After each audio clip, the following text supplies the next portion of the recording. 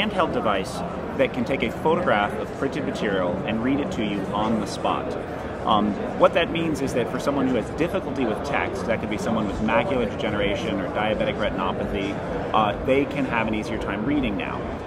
The device was designed to help people who have limited vision and also people who have specific learning disabilities, dyslexia being the most common.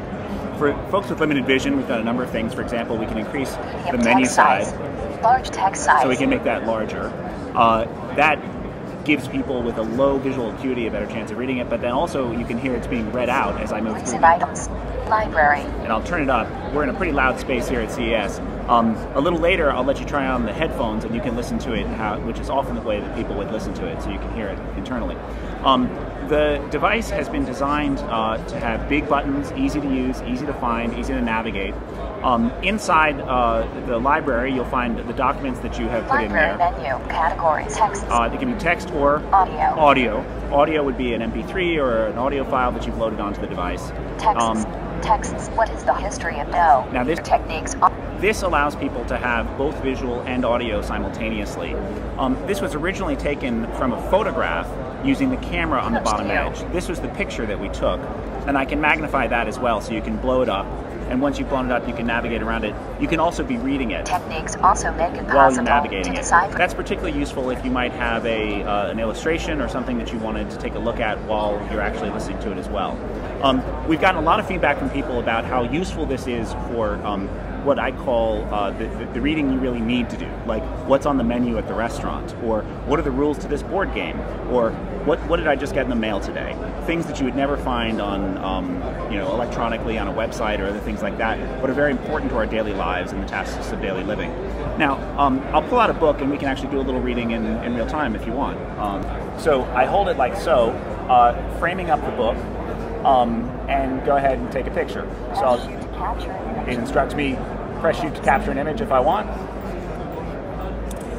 So it just fired. It used a strobe because the lighting conditions in here are uneven and it wants to level that out. I can now go and turn into another page. Now, when I do this, many people will ask, well, how could a blind person do this?